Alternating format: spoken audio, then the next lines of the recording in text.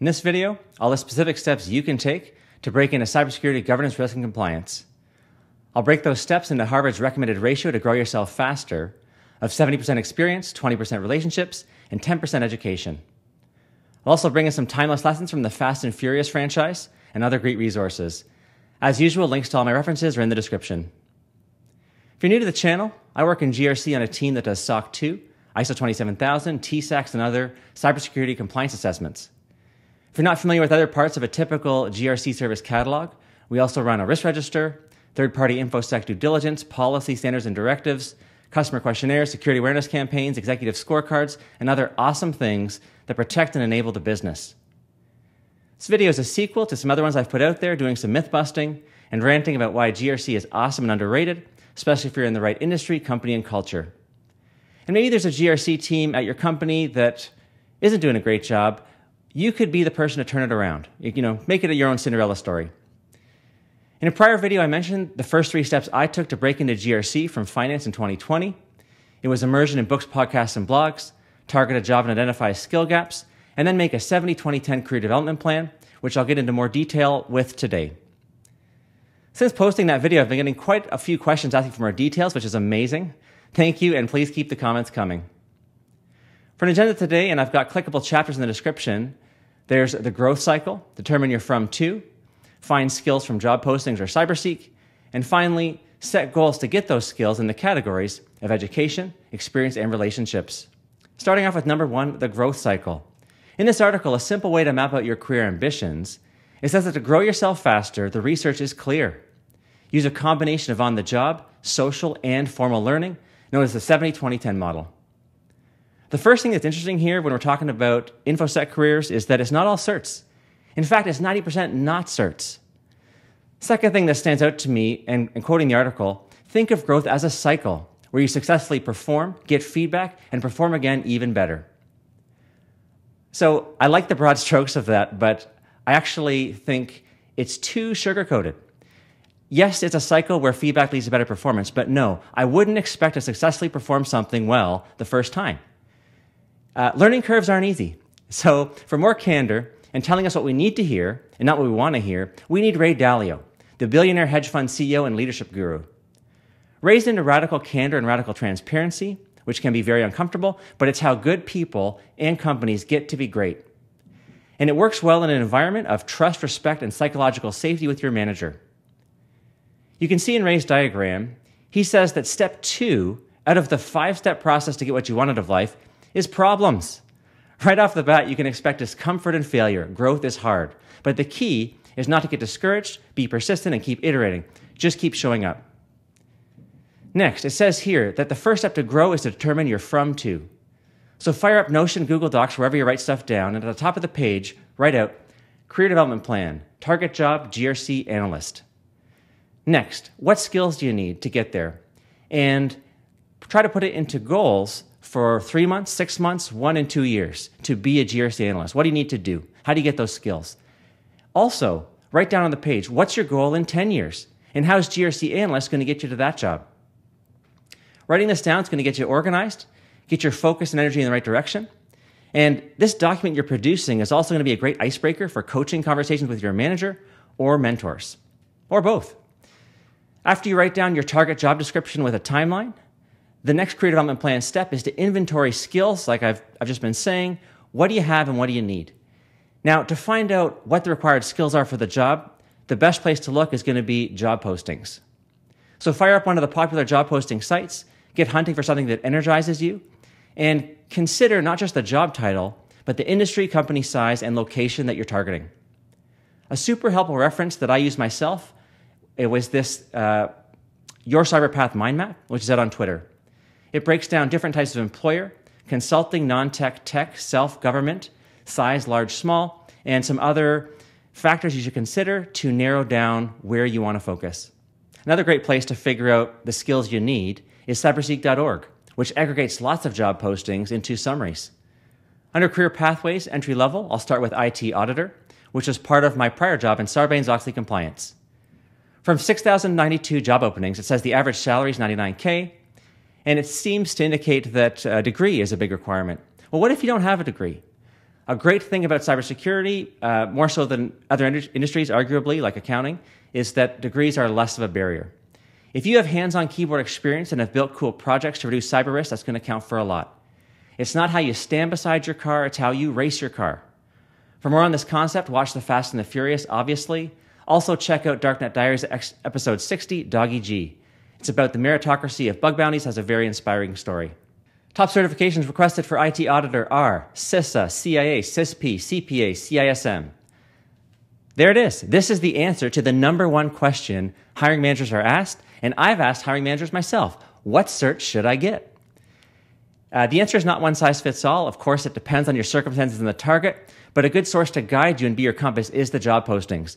Don't go for a cert unless you see it on the job posting for something that gets you excited as a role that you want to work in. So of the ones on the screen here, I'd recommend CISA, CISP, and CISM. If you're looking for GRC, I'd say that CIA and CPA are great if you have them, but if you don't, focus on other areas that are faster to get and lower cost and have a higher return on investment for this specific target of GRC. Top skills requested: auditing, accounting, internal auditing, internal controls, risk analysis, finance, information systems, project management, public accounting. In this list, numbers 1, 3, 5, 7, and 8 are great to highlight or bold, and think about how you can develop skills in these areas or even get closer to them. So put those goals in the relationship and experience sections of your CDP and think about people, tasks, conferences, Discord servers, blogs, volunteering, YouTube channels, anything that can help you get closer to these. For example, does your company have a GRC team or an audit department? And do you know those people? Could you call one up and say, hey, I'm working on my career development plan.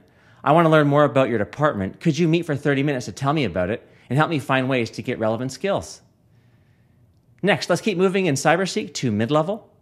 I don't see GRC analyst, so I'm going to hit cybersecurity analyst, which I expect to be pretty close. If you want more granular precision out there to get closer to GRC analyst, another tool you can check out is the Cyber Career Pathway tool from the National Initiative for Cybersecurity Careers and Studies. Check out, for example, Security Control Assessor or IT Program Auditor. Back in Cyberseek, Cybersecurity Analyst has 23,951 jobs with an average salary of $107K. It wants a degree 88% of the time, but not a deal breaker. Top certs requested are CISP, GIAC certs, Security Plus, CISA, and CISM. Notice we didn't see CIA or CPA here. Top skills requested are, #1, cybersecurity. Okay. Thanks. Very general. But I think the point is any cybersecurity experience you can get your hands on, it's going to help you in this broad area. 2, vulnerability. That one's a little bit more specific and, of course, will be helpful. 3, computer science. You've got to respect it. It's an advantage if you have it, but it's not a hard requirement in GRC, which is one of the least technical roles. So don't let it stop you. And also, I wouldn't adopt an attitude that I don't ever need it. I respect it, I want to learn more about it, I know a little bit, and I aspire to learn more. Next, auditing, incident response, risk analysis, information systems, security controls, and SIM. Yes to all of these, great skills that'll help you break into GRC. Now, same drill as I told you for IT auditor. You want to get closer to these skills. If you're at a company today with departments doing these things, try to network with those people and see how you can help each other. They can help you get the skills, you can help them advance their own goals.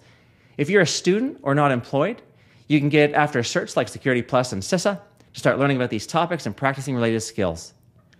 Wrapping up education, David Bomble's network training quotes Nelson Mandela, saying, "Education is the most powerful weapon which you can use to change the world."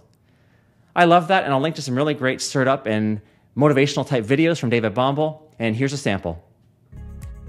It's not important how many times you've stumbled. It's not important how many times you've failed. What's important is how many times you pick yourself up and try and reach your goals. Isn't it interesting that David Bomble's advice is the exact same as Ray Dalio's? I think that's because this is a true principle that they've found works for them that can also work for you. Next, let's take a closer look at relationships and experience. I think you'll find that one unlocks opportunities with the other. They go hand in hand. As an example, there's mentoring. Not easy to approach someone that maybe doesn't know you exist to ask them to help advance your career. Fortunately, there's a guy who's received thousands of mentor requests over 20 years Daniel Miessler, who has laid out the formula to do it properly in an article. So if you apply the principles in his article, which is basically how to make it win-win and how to optimize use of the mentor's time, it's going to work, and you're going to find yourself with a response to an email or in a room or in a Zoom call with this mentor. Now that you're there, you need to keep in mind that there's 3 kinds of mentor: a coach, a sponsor, a connector. So focus on which of these things you're asking them to unlock. Also keep in mind that experiences is the biggest bucket in which we need to add skills to grow ourselves faster. So I think one of the key goals to get out of mentors is how can they help me get a stretch assignment? Another relationship idea is reverse mentoring. So if you're late or mid-career, there's no reason you wouldn't have a mentor, but you can also seek out junior people to teach you about the latest trends and tools and things that you haven't been as exposed to as they have. And for example, I've had pen testing co-op students really blow my mind with some eye-opening things they've shown me that taught me a lot. The hardest thing here is to find the time for this, but one idea is quid pro quo. When they've asked you to be a mentor, carve out some time to ask your own questions. Next is job shadowing. If your company has a GRC team or maybe a security operations center, email them or talk to them at the water cooler and say, hey, can I please ride along with you for an hour of job shadowing? I want to learn more about your day-to-day to round out my skills. And who knows, maybe we could find something that I could help out with as a stretch assignment, which would be helpful to both of us. Or you can take it a step further and propose your own stretch assignment. Say, hey, I heard you need to document your process. Can I help with that? My manager approved 2 hours a week. It would free you up to do more interesting things than documentation. Hopefully I'm painting a picture here that gives you ideas to fill up your CDP. I've also put together a laundry list of more thoughts that might be helpful for you to get where you want to go. Number 1, Kip Boyle and Jason Dion's Udemy course, Irresistible, How to Land Your Dream Cybersecurity Position. I took this course and it was a key catalyst on my own breaking in. And then after I met those guys, number 2, they've got a great podcast called Your Cyber Path, and I'm in episode 79 if you want to hear more about that. 3, Gerald Auger has a great GRC masterclass, and he also has an excellent and very successful YouTube channel and Discord server called Simply Cyber. Speaking of Gerald Auger, you can follow influencers like him on LinkedIn, YouTube, Twitter, etc. My Mount Rushmore of people that I follow that I'd recommend to others: Daniel Miessler, Kip Boyle, Jason Dion, Gerald Auger, Jen Easterly, Malcolm Harkins, Rob Black, Naomi Brockwell, Naomi Buckwalter, David Bombal, Network Chuck.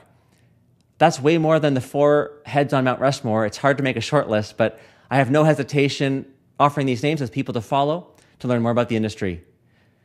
Next, check out securitycreators.video. Also, if you want to get into compliance, you can download for free and check out some cybersecurity frameworks and controls, NIST CSF, NIST 853A, or the SOC 2 Trust Services Criteria. Check them out and think of how you can apply them at your own company and think about what an audit might look like. Next, go to conferences and B-Sides events. And you're going to get out of these what you put into them. So I'd encourage you to get outside your comfort zone and strike up conversations and network. Of course, make a home lab, do a virtual lab, start a blog, publish your projects at your own company, offer help with an audit, run a security awareness campaign, look at CISA's Secure Our World, top 4 tips. And last, here's an idea. Volunteer at a not-for-profit board of directors and help them with their basic cyber hygiene.